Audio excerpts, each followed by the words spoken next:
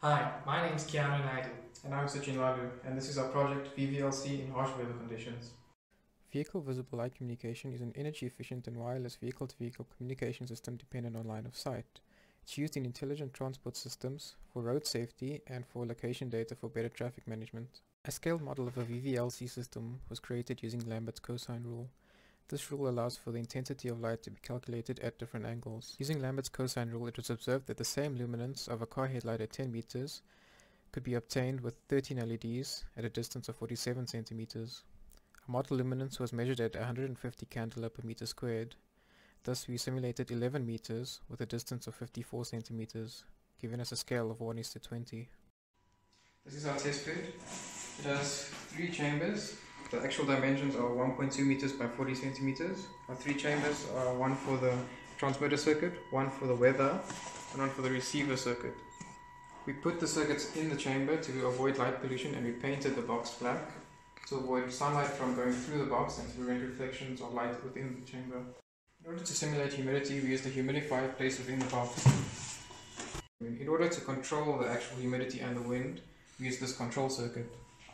The sensor we're using, we've basically built this little section for it here so that it sits between the transmitter and receiver, hence giving us the most accurate results. Now, with the circuit, say the humidity is rising in the box right now, and once we increase the value, say we want 70%, the humidity will rise and it'll be within plus or minus 2%. Once it goes above that, the fan will start. The purpose of this project was to find out whether or not the weather chamber we created has memory within it. Hence, we needed a memory model. We used the Fridman model. It has 5 states, 4 good and 1 bad. Here are the transition matrices below. We used the Baum-Welch algorithm to calculate our model given an error sequence. We also needed a statistical model to compare with, hence we used an IID curve, which uses a bit error rate from the experimental data. When simulating our results, we used 3 test cases using 70, 80, and 90% with no wind, a slow wind speed of 6 meters per second, and a high wind speed of 16 meters per second. The results take the form of an error-free run distribution, which is the probability of transitioning to m or more consecutive free states. Here are the results for case 1 showing 70% humidity and 90% humidity. A communication channel is said to be unusable if the bit error rate exceeds 0.1. Here we can see both our bit error rates are much lower. Upon observing the curves, we can see that our statistical model does not match the experimental and memory model perfectly. This shows that there is some sort of memory within the channel that the statistical model does not take into account.